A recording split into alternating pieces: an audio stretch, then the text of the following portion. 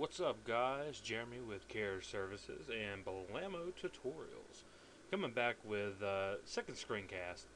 Alright, I know this has been done before, but everybody wants to know. You get all these icons, you get them all in one color, or you have a certain thing you want to do. You don't want to use reds.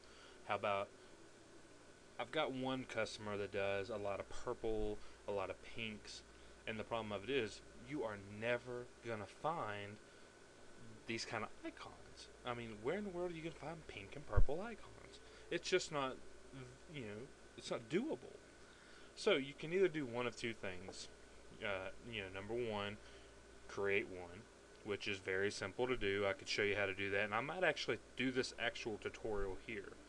But here is an icon that I created for some of my stuff, to X out something. No smoking, no walking, no sucky tutorials.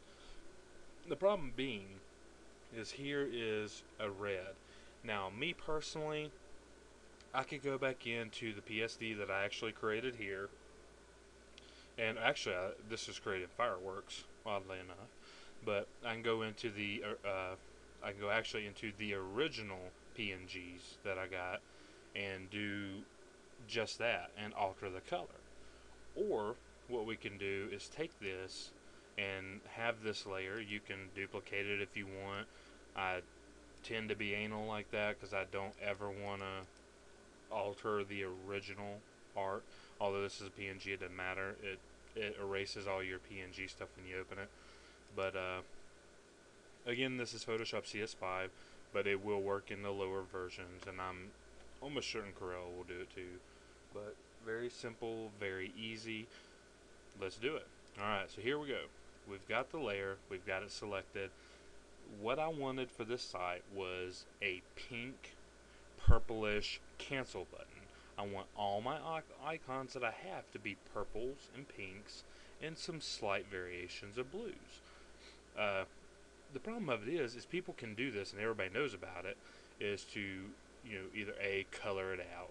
You can try to dye it, erase it, layer mask, all that, blah blah blah. Easiest way, takes 2 seconds. Go to your FX, go to color overlay. Oh, see, it already switched to gray. There is our colors.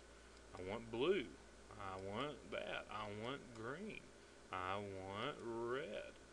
What I'm looking for is right up here in the almost hot pink section. That's the color I want, but you ask me, Jeremy, but you just lost all that styling. Well, A, we can go back in and restyle it.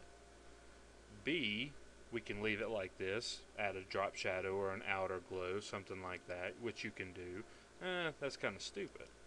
I like the effect I created originally. And again, it goes back to the whole thing. Why invent the wheel? It's already been created. Come up here to your blend mode, and here is the awesome. You can do all kinds of funky things with all this stuff and get some darkened effects right here. See, it's starting to come back. But being that we're trying to change the saturation, the hue, actually the hue color, you can come down here, hit saturation, and then you got that red, because all you're doing is you're taking that pink and you're saturating the red with it, which doesn't do good. We want to pick up the hues.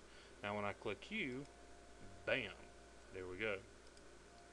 Just a quick, easy way to get a very easy change, for whatever the color is that you need, whatever it is you're trying to do, quick and easy. That's what it's about, right, guys?